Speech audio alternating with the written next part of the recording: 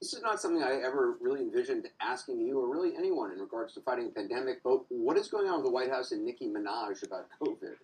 Yeah, look, Anderson, I didn't ever envision myself on your show talking about Nicki Minaj's cousin's friend's swollen nether regions, but, here we are.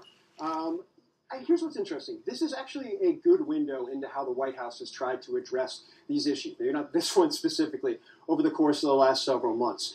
Nicki Minaj tweeted something that alleged some side effect to a vaccine that every medical professional that we've spoken to, that the White House says they've spoken to, simply does not back up. It was factually inaccurate. It was not true. The White House, in the wake of that tweet, reached out at a staff level to Nicki Minaj's staff and offered a conversation by phone with a doctor.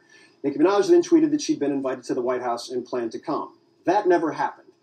The conversation with the doctor, though, is interesting because what you haven't seen from the White House is an attempt to dunk on Nicki Minaj or attack Nicki Minaj. They've done the exact opposite. Instead, they wanted to make clear that there's a lot of confusion out there. There are a lot of concerns out there. You see it in the hesitancy. You see it in those who refuse to get vaccinated.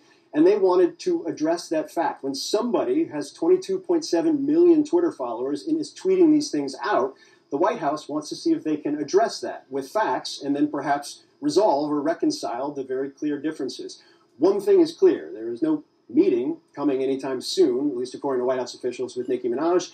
And also the alleged side effects, there's no basis for them whatsoever, in case you're wondering, Anderson. Well, I mean, it would be great if anybody who has that big of a following, would be willing to listen to a doctor and, look at facts and do research, which she said, I think, or somebody recently said they wanted to do more research. I'm all for research and data and facts, so let's hope she takes them up on the offer. Phil Mattingly, appreciate it. Thanks.